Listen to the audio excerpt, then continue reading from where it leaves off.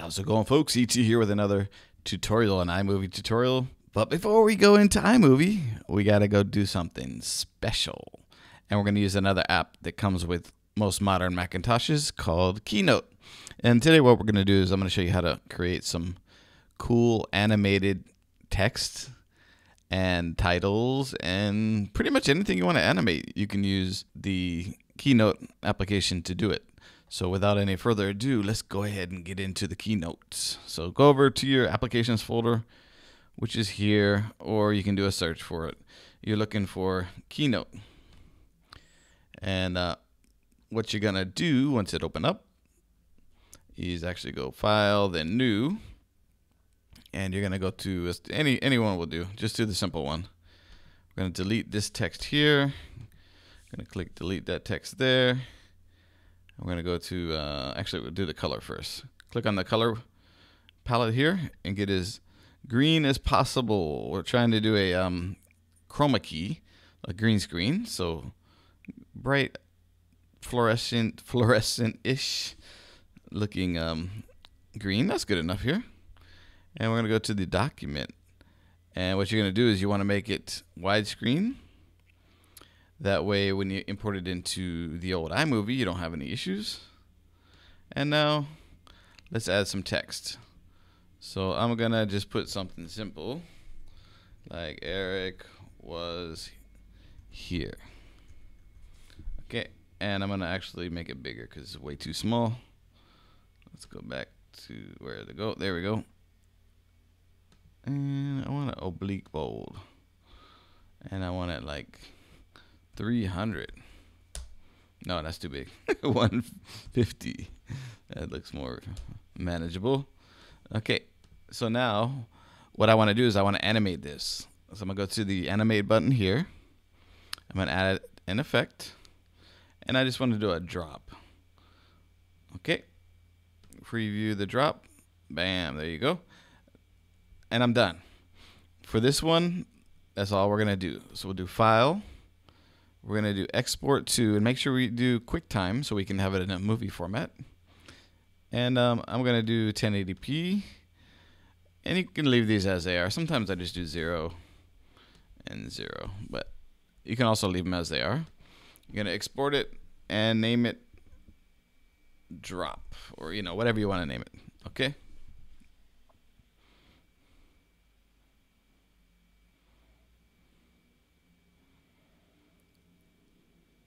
Alrighty, now it's done. So I'm just gonna minimize this for now. Go over to iMovie, gonna import that clip. File. It should be on my desktop and it should be called Drop. There it is. I'm gonna import it by clicking on Import Selected. And it'll be in my library somewhere. It'll be green, it'll say Drop there. No, it'll say Eric was here. So we'll highlight it, we'll drag it above the clip here. And let's make a little bit more room right there.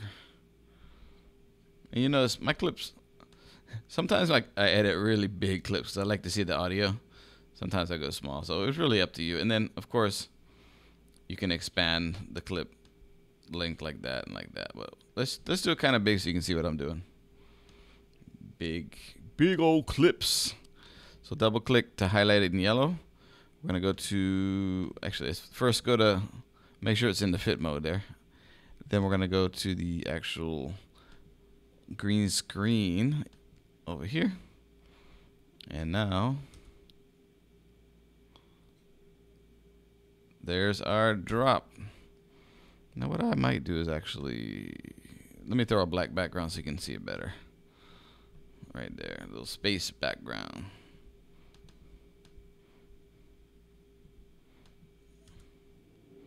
Bam, there you go. Okay, now that's the basics of how to do it. Now let's go over back to KeyNote and let's mess around a little bit here. So now we can actually lower this down here. Let me make the font smaller because it's probably way too big. Let's go to 75. Okay, I'm gonna put it right in the corner. Then I'm going to animate, and I'm going to change it to a, let's do a drift. Okay. And we're going to actually change the duration. Going to add a little bit more time to it. There you go. Okay. I'm not a fan of that one, so let's change that one.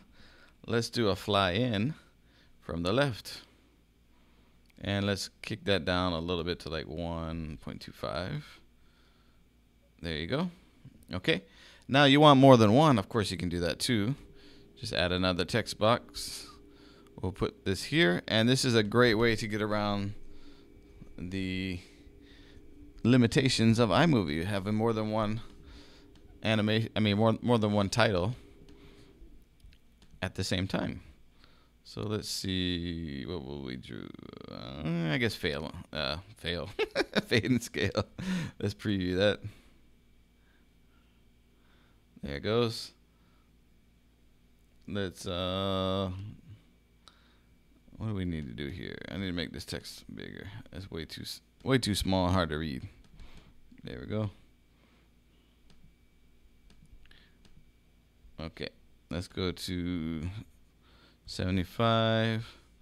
We'll go to bold, oblique. I guess that'll work. And now let's preview it now. Let's go to the animation, preview. There it goes. That's way too slow. How about that? There we go. Now, if you have more than one, you have to control the order of how they appear. Okay. And remember, you got to build this before you bring it into iMovie. Once you bring it into iMovie, you can't change it. So make sure you got it the way you want it. And there's going to be a little bit of a trial and error that you're going to have to do. So you can actually click on the order that you want. And I'm going to do after transition.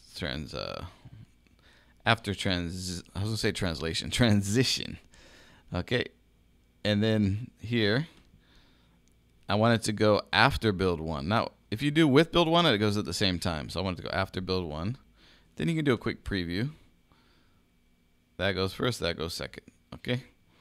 And of course, you can swap these around too if you want.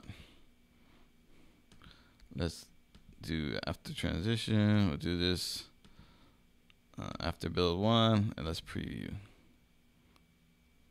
Okay. So that's good to go. We're done there. Now let's go ahead and file. We'll export that one to QuickTime Movie.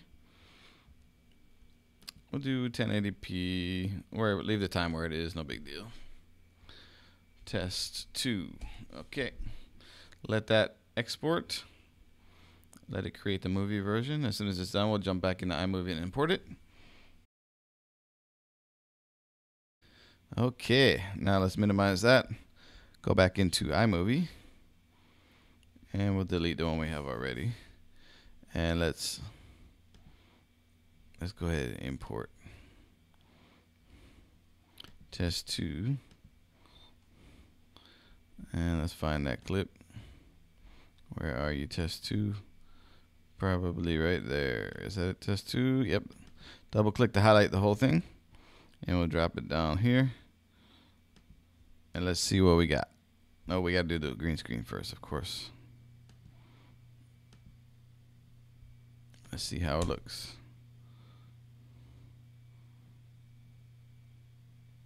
Okay, you notice that the actual piece, the clip itself is long, but we've already finished our animation, so there's no reason to keep it around. We're going to go ahead and click on it and split it, and we'll delete that extra piece there. Okay, now I'm recording my screen. I have iMovie open and the KeyNote, so it looks a little bit slow when it animates here when I'm recording, but actually it's full normal speed. And once you do it on your computer, you'll be able to look at it and you'll judge how you like it. And of course, there's a lot of different transitions you can use. You can throw these over top of videos. You can throw them over backgrounds. And again, you can have them come in specified orders. If you go to KeyNote, you could have 1, 2, 3. You can have like 10 things happening all on this transition at specifically timed intervals. So you just use your imagination. And actually, there's one more thing I might want to do. let's add a bit of media. And I'll just add this right here. And I'm going to have that actually animate this into. Why not? Let's do drift. Okay, so you could do that too. Let's change this one. Let's have it dissolve. So you could do that. Let's see what else we can do. I think there's some funky ones that we can mess with here. Fireworks. Yeah, let's do fireworks. So, of course, it's up to you and your imagination to figure out how you're going to use this. I'm just going to show you how to use the tools. And I think it's really handy that these programs come with most new modern Macs. And if not, if you have an older Mac, a little bit older Mac, they're really not that expensive. I think like $14.99 or something like that. They're reasonably priced. So thanks for watching. Don't forget to hit that thumbs up, subscribe, drop your questions in the comments, and of course, peace with a whole lot of aloha thrown right back at you. Thanks for watching.